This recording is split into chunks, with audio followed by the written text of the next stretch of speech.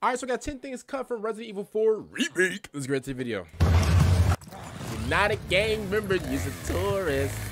I don't even know what he said. Did you say that? I got $11 that I printed. And today we're counting down our picks for the top 10 things cut from Resident Evil 4 Remake. Let's get right into it, man. With this remake being a bit of a reimagining, there are a few things that have been changed. Some things have been added, and others have been cut from the game entirely. Shout out to Mojo Plays for the video. What content do you miss in Resident Evil 4 Remake? Let us know in the comments. All right, let's see. The main thing that I miss is the ability to kill the merchant over and over again. We can't even point our gun at this guy. Wait there, stranger. This video contains spoilers. The merchant.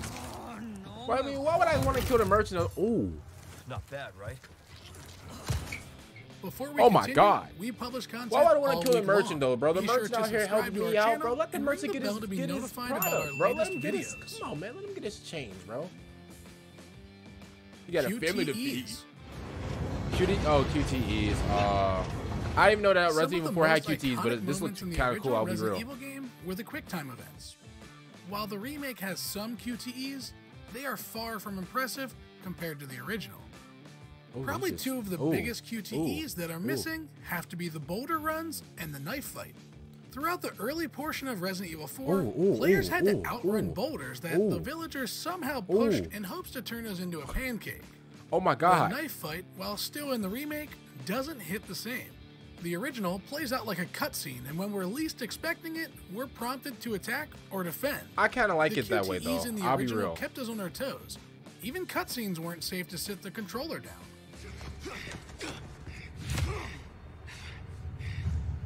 I kind of like it like that.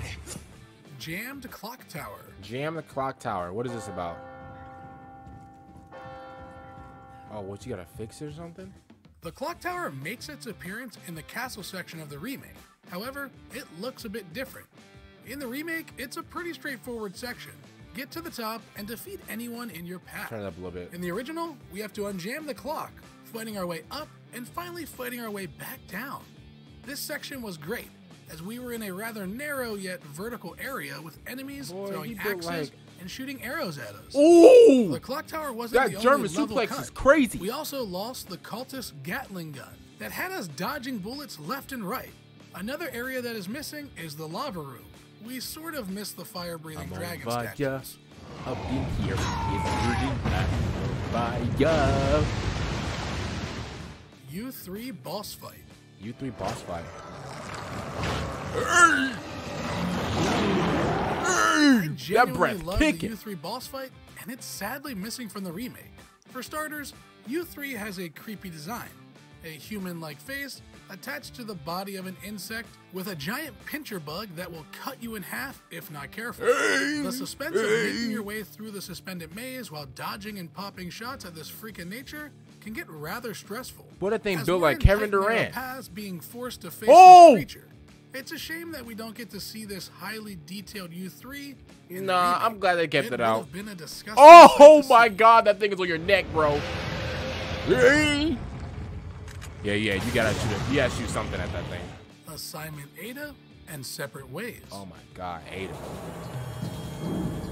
Look how she's just moving. These two extra campaigns may make their way to Resident Evil 4 Remake as DLC, just like the fan favorites Mercenaries mode. Separate Ways gives us a little more insight into what Ada was doing during Leon's adventure. Ada! Everything from her ringing the bingo bell to stopping the iconic knife fight between Leon and Krauser. Assignment Ada may not be canon, but it's still a fun little side story. It has Ada going after multiple Plaga samples for Wesker.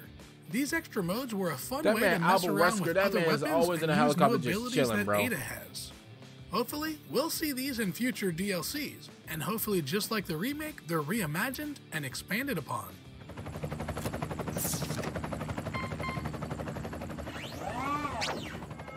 Punctual. I like that. Punctual. Laser hallway. I'm beating this. QuickTime events gone, we lost iconic set pieces.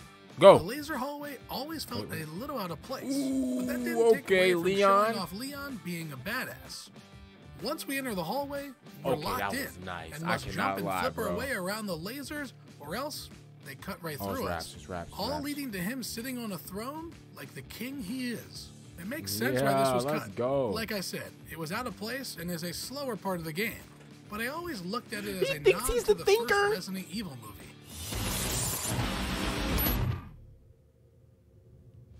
Diced him. Dynamic difficulty. Bro was looking like a pineapple. That's crazy. The original Resident Evil 4 had your typical difficulty settings: normal, professional, and easy, which was only available outside of North America. If you were playing on normal difficulty, it was more of a sliding scale that shifted depending on how you played.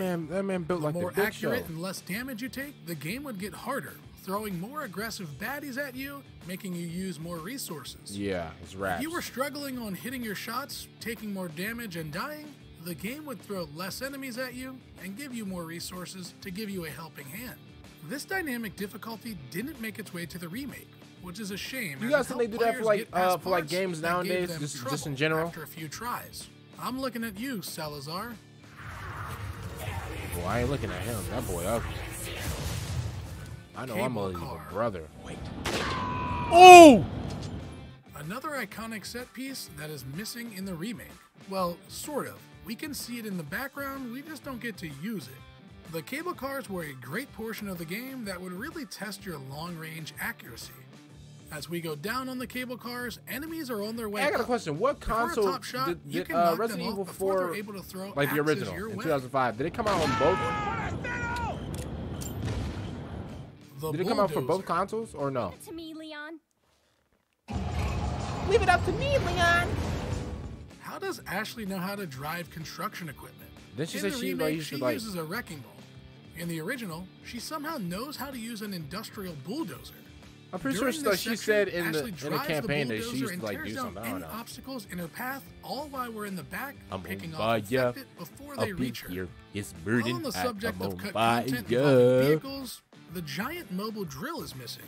We had to take the driver out before the drill hit Ashley, as she was locked behind a door and couldn't escape. What's with these guys trying to run Ashley over? Oh my God, Ashley, it's over. It's over. The truck tumbling down the hill right before we get to the castle. The gate. That wasn't that bad. The gate. What if we could somehow skip the Bella sisters? In the original Resident Evil, right after we defend the house with Luis, we're greeted with a gate and an option, left or right. I'm going right. If we go left, we'll encounter the chainsaw-wielding Bella sisters. If we go right, we'll encounter another El Gigante that will chase us down a narrow path. If you're feeling up for an extra challenge, you could do both if you take the left path first and backtrack, giving you more treasure but using more of your ammo. This decision didn't make its way to the remake. We don't fight another El Gigante until the new fight at the castle. We do, however, still get to face off with the Bella sisters. Hey! Great. Cut dialogue. You can look, but you can't touch. Heard chatter about moving, señorita. The biggest thing that's cut from Resident Evil 4 Remake has to do with the dialogue. Just like the 2021 Quest exclusive, some dialogue was cut. Luckily, we have some funny, campy lines like, "Where's everyone going? Bingo. Bingo." But some are missing. These lines are more flirty and sexual in nature and might not fly like they did back in 2005. No, lines I mean, like Luis commenting on Ashley's ballistics. I see that the president's equipped his daughter with ballistics too. Leon saying Ashley would be fine if she landed on her butt. I knew you'd be fine if you landed on your butt. And of course, Ashley asking Leon to work on some overtime. So, after you take me back to my place, how about we do some, overtime? Yeah, we can see that not flying these days. Yeah. No thanks, bro. Did you enjoy this? Yeah, nope, not anymore. No, it's wraps. It's done. It's done. Not anymore. You won't catch those anymore. It's wraps. All of that, comment down below. What would you guys thought about this video?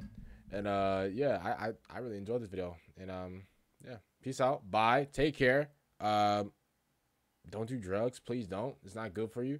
And yeah. Bye.